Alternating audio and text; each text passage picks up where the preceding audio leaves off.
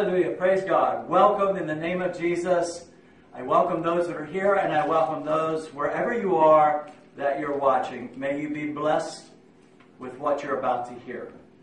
In Jesus' name. Father, we thank you for your word. We thank you for the Holy Spirit that confirms the word in Jesus' name.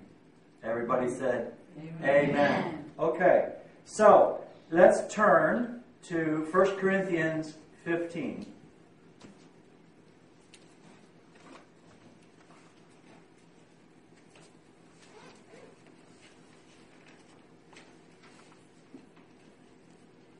And I'm going to start with verse 57. 1 Corinthians 15, starting with verse 57 and then 58.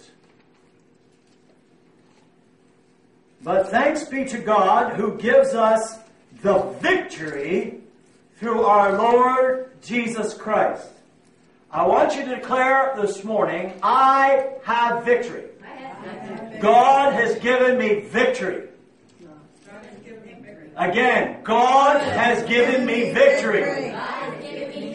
No, you have victory. Yes.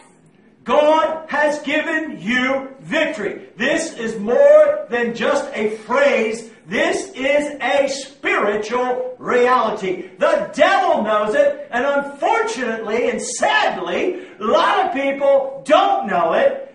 The devil actually knows a lot more about it than you do. He wants you to think of it as just a nice phrase to quote. But it is a phrase that you can stand upon no matter what you're facing. You always have the victory. You are on the winning side. Amen. You are not on the losing side. You are on the winning side. Amen. Today, they're going to be playing in our country these football games to enter into what is called the Super Bowl, where two teams will face off that have been victorious through the season. Amen? But today, one of them of the four, or two of the four, are going to be operating in victory. Right? You don't have to be like those teams, because we're going to have to wait to find out who became victorious today. Everyone has a forecast, but we will find out at the end of the night who is going to enter the Super Bowl, who was victorious to win their thing and to go into the Super Bowl, right? And then we have to wait for the Super Bowl to figure out who is the victor. However, when it comes to the kingdom of heaven, you already have the victory. Christ has already won. Say that. Christ has already won. He took the keys from that devil. Say it. He took the keys from that devil. The devil doesn't have any power. The devil doesn't have any For all power has has been given to Jesus. And He holds the keys. And He gives the keys to us. So we walk in victory. We walk in victory. Hallelujah. Give Him a hand clap. Thank you, Lord. Now, with that in mind, the Bible says in 58, therefore, my beloved brethren, be steadfast, immovable, always abounding in the work of the Lord, knowing that your labor is not in vain in the Lord. Now, we are to be steadfast. Why? Did you ever think why the Bible says be steadfast? Because your enemy is going to be opposing you. Your enemy is going to be opposing you. If you want to know who your enemy is, look at it, who's opposing you. Whether it's outwardly or secretly behind the scenes, you get words that they're speaking against you in the hallway. Now, I've heard that about me already. You don't know, but they're having all kinds of conversations about you. Therefore, they are opposing me. And they, as an oppositional force, are operating under the sway of the enemy, though many probably have thought that what they do on for the Lord. Right? So they will oppose you. And that's why the Bible tells you, because you have the victory, say it, I have the victory. I have the victory. That the devil is not going to put me in a place The devil is not going to put me in a place to tell me I don't. to tell me I don't. Do you understand that? Yes. Why you have to be steadfast is you have to be convinced and remind yourself, like David would encourage himself in the Lord, that no matter what's going on, and no matter what the situation tells you, and no matter what the devil tries to impress with you regarding what's happening, you are operating from a place of victory. One of the things that I like about Curry Blake, he's a person that has the continuation of John G. Lake Ministries. He's a really awesome guy. But he's talking, and John G. Lake used to talk about this, we operate from a place of victory, never defeat. We are, in the name of Jesus, enforcing victory. Alright? We had a woman, I trust you're feeling better already. We had a woman at the onset of this service announced to us that there was warfare in the parking lot outside. Now, she wasn't talking about there were people out there with signs and protesting like we might be seeing, but she's saying that she was being attacked from the invisible realm, and she knew by the attack it was the enemy, because he was trying to exacerbate or inflame the symptoms of the suffering that she decided to press through and come to church anyhow with. You got that? So when she comes to the parking lot, the devil tries to inflame the pain. Alright? And then use it to come to the head of the church and announce what he's doing out there. But praise God, brothers and sisters, I know I operate from a place of victory. And the devil is not going to convince me to feel sympathy for this beloved. I am going to enforce the victory of my Lord over her, and I commanded the devil and what he was doing to depart from her, and I did what the Bible said, anointed her head with oil, and I released the prayer of faith. The prayer of faith says, I know I've got the victory. That's my faith. I don't have to go and get the victory. I just got to remove what tells me I don't have the victory. Because the Word of God cannot be changed. It is forever settled. You can doubt it, go ahead. Eve didn't and got her in trouble. You can go ahead and doubt it too, and it'll get you in trouble too. The Bible says, take every thought captive. Yes. Cast down vain imaginations and everything that would set itself against the knowledge of God. Come on, beloved. Are you hearing me this morning? Are you hearing me from wherever you're watching? Praise God. We operate from a place of victory. Yes! We can come under opposition. Yes, we can come under assault. Yes, we can come under attack. So what? Amen. The Bible says the sufferings of this present time are worthy to be compared to that glory that's going to be revealed in me. Even the Apostle Paul in Corinthians said he had a thorn in the flesh, and he cried out to the Lord 3 times, and the Lord straightened him out. And it was, hey, you have the victory. My victory, my power is perfected in your weakness. Now God doesn't want you walking around with pain, weakness, and suffering for the name of pain, weakness, and suffering, and then somehow give glory to God. I'm telling you, beloved, if you've got pain, weakness, and suffering, the enemy is opposing you, but you ought to begin to look at the power that's at work within you. Because I hear too many people giving God glory in a perverse way because they're suffering. And I'm saying, no. No, that's half Scripture. You might be under attack, but you're under anointing. You have the glory of God on you. And when the Apostle Paul got the revelation of that, he then realized, bring it on, because I've got the power on my life, that the glory of God will rest upon me. So if you tell me about your pain and suffering, I want to hear about the glory on you. Yes. But that, my beloved, is you won't hear that very much. People will say the glory comes later. No, Jesus told him the glory is already on him. See, even Peter was told, beloved, don't think it's strange about these fiery trials that are coming upon you. As though some strange thing is happening to you.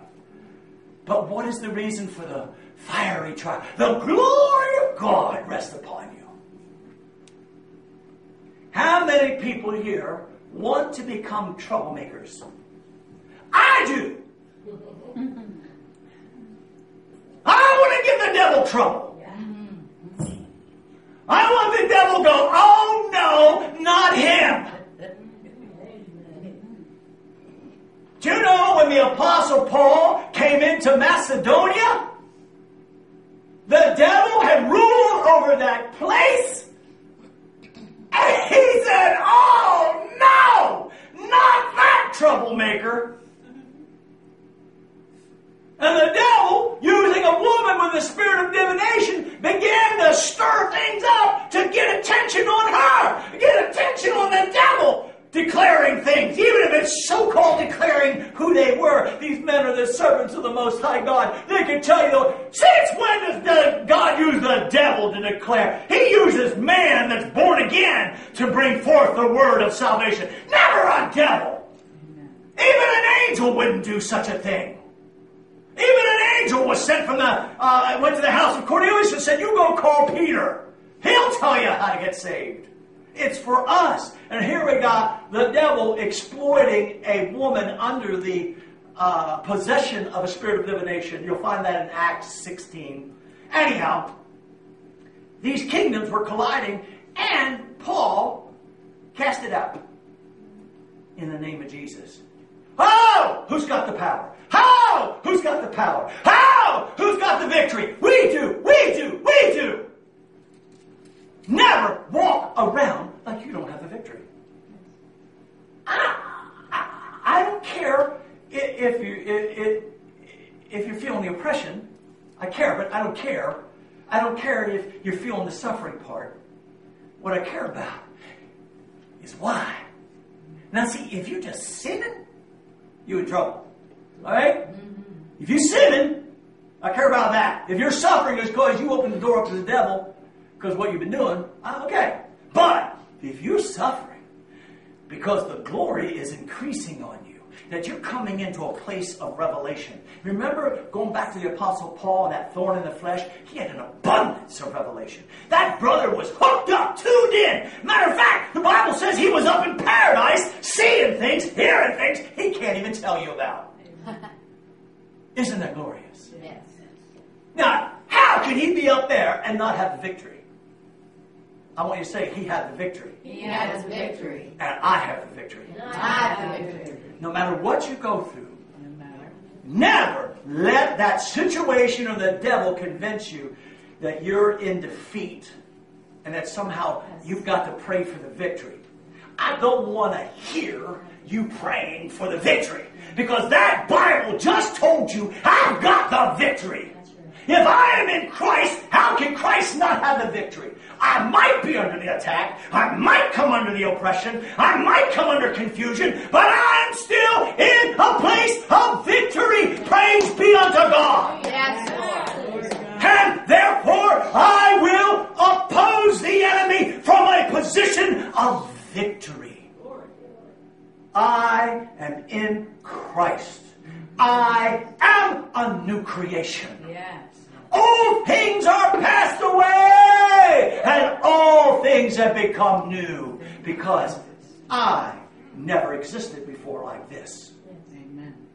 If I am a new creation, then I didn't exist before like this.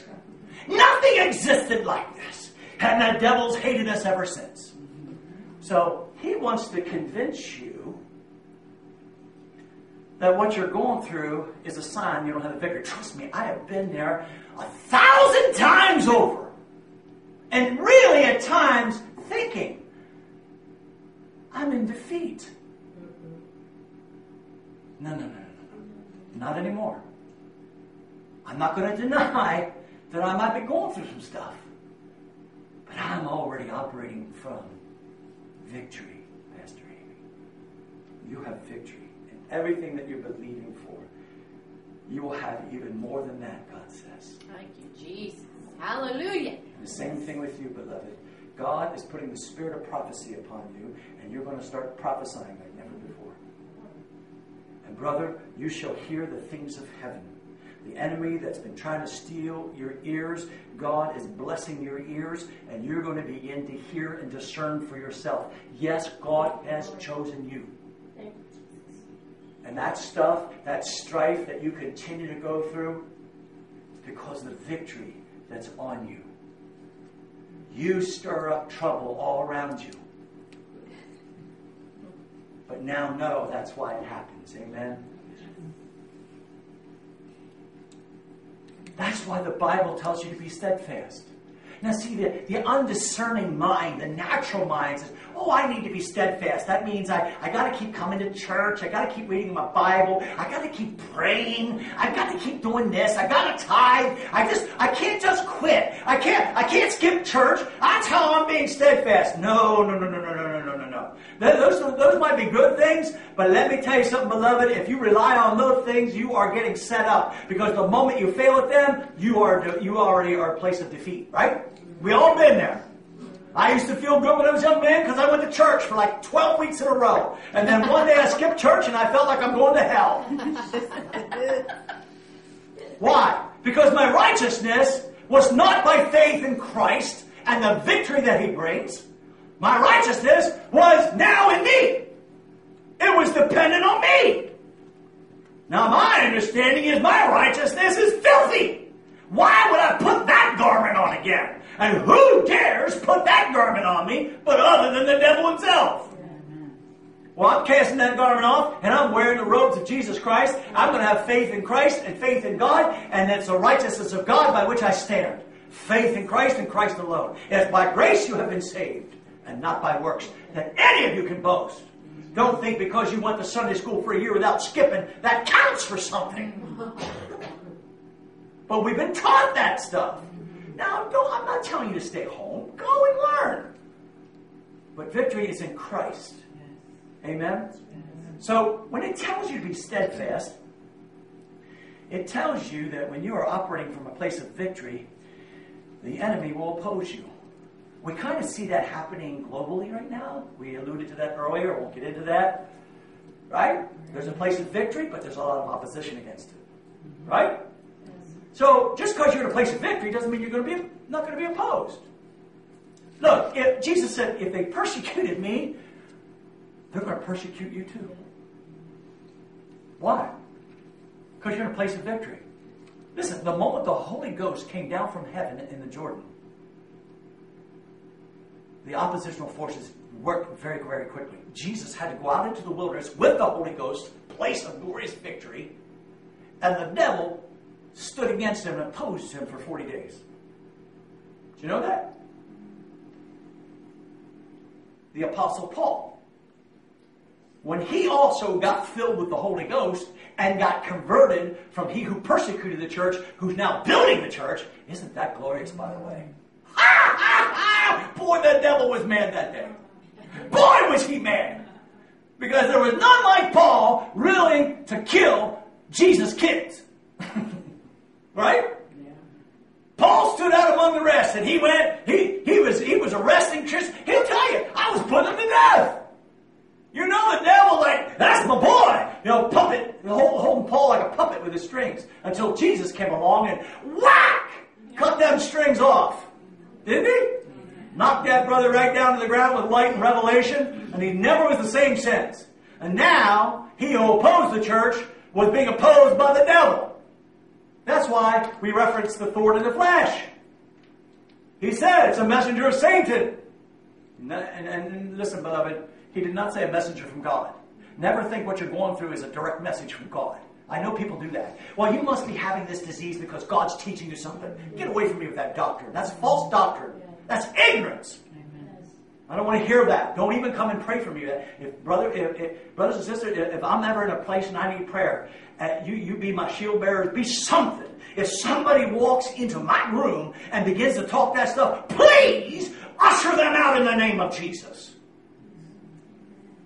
If you're coming in with the sword of the Holy Ghost, you're coming in wearing the armor of God, and you got that shield of faith, I want you gathered around me. Even Paul was stoned to death, drug out of the city, and the church, carrying the sword, carrying the shield, carrying the Spirit, lifted that brother up. Amen. The dead church would have taken him out and buried him. Right? I want you to say things are changing. Things are changing. Hallelujah. Hallelujah. Isn't it? Yes. Look at America. It's changing. Yes. And there's a wrestling going on. Yeah. But I know who has the victory. Yes. Anybody who names Christ has the victory. Yeah. Anybody who puts their faith in Christ has the victory. Anybody who's willing to have a man or a woman of God pray in the name of Jesus Christ has just established victory for all.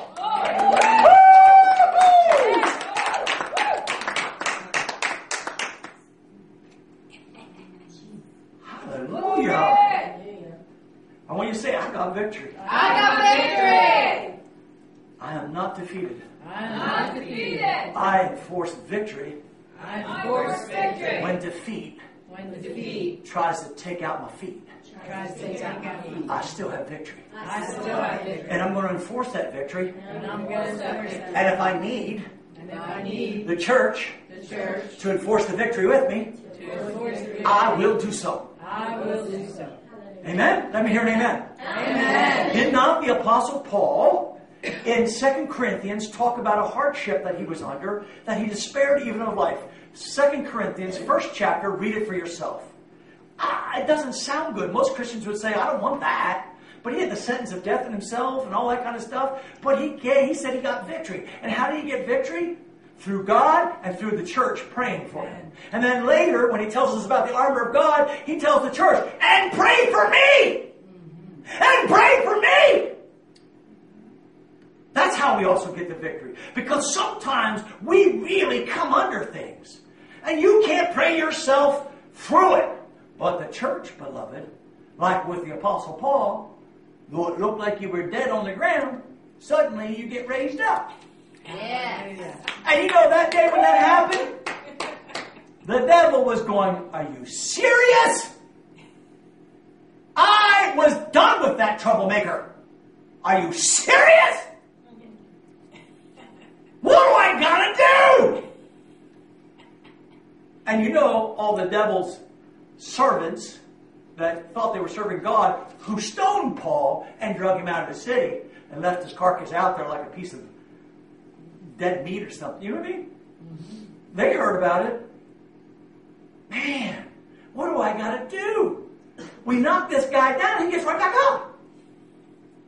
That's because the church. Glory. Beloved, I want, and God wants people to operate with conviction that they are in Christ. Mm-hmm. When did you ever see Christ defeated? Don't think that cross was his defeat. That was your victory. Amen. He said I could call for 1,000 angels. I could tear this place apart. But you're in my heart. And I come to take you away from defeat and from Satan and the bondage he put you under. And I come to lay my life down. My God, when did the devil ever lay his life down for anybody? Huh? Never did. How come in the wilderness he offered everything but himself? How come the devil didn't say, you know what? If I'll bow down and worship. No, he said, you bow down and worship me. Hey, you get it? The devil didn't offer anything. of himself. That's right. Because he can't. That's the way evil is. It's all about me. But my God would hang on the cross because the joy that was set before him. And you are his joy, Pastor Amy. Pat, you're his joy. Cookie, you're his joy. Annabelle, Stacy, you're his joy. Laurie, you're his joy. Linda, you're his joy. Rochelle, you're his joy. All of you, you're his joy. You think God didn't know about you before you were born? No, he had a plan from the beginning, beloved. He had a plan from the beginning. Praise God. Nobody gets ahead of God. God is already ahead of you. Your steps are ordered. How will you say it? My steps are ordered. My steps are ordered. And they're victorious steps. And they're victorious. And I need to be steadfast. And I need to be steadfast. Steadfast in the conviction that I'm operating from victory. Even if at times I'm so overwhelmed, I've got to call on somebody else. Amen. But beloved, be careful upon whom you call. Mm-hmm. I've had people on the other end of the phone tell me stuff that took me even lower. But I've also had those that are operating in the Holy Spirit that told me words that shot me out like a cannon, shot me up like a rocket. Even though I'm still going through what I was going through, I was now operating in the orbits. You know, I was, like going around the earth. Not literally, just the idea of it. Amen? Now, not only are you to be steadfast, but you're to be, in verse 58, immovable. Immovable. Say, I'm to be immovable. Which tells you that one of the tactics of the enemy who knows you got victory is to move you off the field of victory. Think of Goliath intimidating David to move him off the field of battle. But David had faith in God that he already had the victory. God reminded him he had the victory with the bear and the lion. And he said, I'm going to have the victory here because God's already given me victory. See? So no matter how big Goliath is, no matter how threatening he is, David did not cower with fear and run and go back up to the tent of Saul and say, I'm scared, give me your armor back again. I want to put it back on. Did you read that in the story? No. Did you read about how David ran No. from the battle? Or did he run to his enemy? Yes. Oh, you talk about steadfast and movable. And boy, did God smile upon David that day. And boy, did the church realize we do have a living God. And we are victorious, and we go and put to death the Philistines. Didn't they? I mean, the Philistines took turn and run. Okay, so the idea is don't be moved. Be steadfast, don't be moved. If anything, I'll give that the title to the message. Remember that. Be steadfast, don't be moved. Because listen, when you go through things, the enemy is trying to move you away from the victory and the calling of God on your life. Now listen to me, beloved. As we read this, I want to show you how the Spirit is showing what really is at the heart of all this. It's not necessarily because you're a Christian that you're going to come under assault. Although that could be true at times, especially if you're in another country where they don't like Christians. The fact that you name yourself as a Christian, you could come under assault. But in this, we see what the enemy is trying to make you unsteadfast and move you. And if you read it, it says, always abounding in the work of the Lord. There is the heart of the attack. Listen. Where you are to be steadfast and immovable is your call and work in the Lord. The moment you step out and you enforce victory, you will come under enemy assault and enemy fire. with one purpose and one purpose only, to defeat you and get you to stop the work of the ministry. How do I know this? Because I have been under assault for the last 10 years. Waves of it came, but God, thank God, He gave me counsel about that. But waves would come, and when the wave would hit me and take me out, I'm ready to quit. You have no idea how many times things were screaming inside of me, my circumstances were telling me, and I'm tired, and I'm not doing it anymore, and I quit. Now you can sit there and act like you've never been through that. Now you know one thing, if you want to be a minister, you can't just decide not to come to church. You understand that? Every one of you in here can be under attack and decide, I'm not going to church. But I don't have that luxury. For it is compelled upon me and laid upon me, I've got to make the service. Glory. Thank you, Lord. Why? Because my master is important and so are his sheep. And therefore, I will lay it down for the sheep. Now that's the heart of the shepherd. I do not say that to exalt myself. I say that, like David, to encourage myself and to remind myself. And the other thing is, I got to come to church and find out what's going on. Because I have seen without fail, if I press through, and I'm telling you the same for you, if you just press through, you stay steadfast and immovable, beloved, you are going to see something break out and you'll say, now I understand why the heat was coming. Yes. Isn't that good? I want you to say the enemy is ultimately trying to move me away from the Lord, away from His work. Because He can't stand me. And He hates the one in me. He really does. If He hated Christ, He's going to hate me. Because Christ is in me. But I've got victory. And I'm going to hand the devil defeat.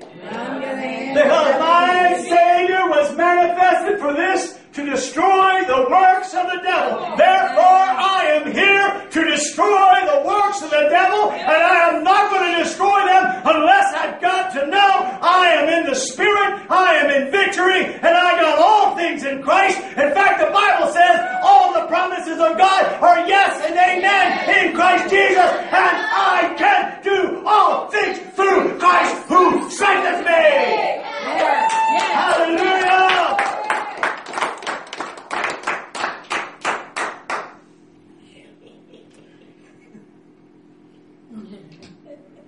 And now listen to this. The last part of this verse is a doozy. Listen to it.